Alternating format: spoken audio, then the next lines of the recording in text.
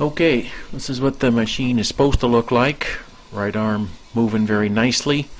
Wicked roundhouse and the uppercut left. This is what it usually looks like when it's broken. You got no left arm. Sometimes you don't have any left leg either. It'll just go in a circle like that. Sometimes you'll get the left but no arm. There's the screws you remove. 1, 2, 3, 4, 5.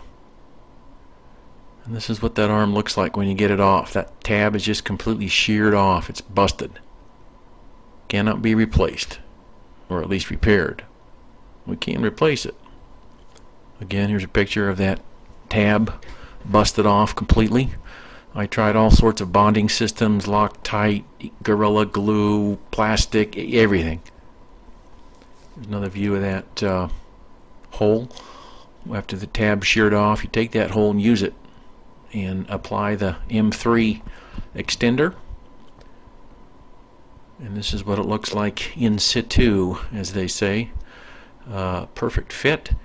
You might need to do a little bit of trimming along the sides of the inside to allow that M3 tab to fit in, but this would be screwed in, bottom part, top part screwed in, and you're ready to go.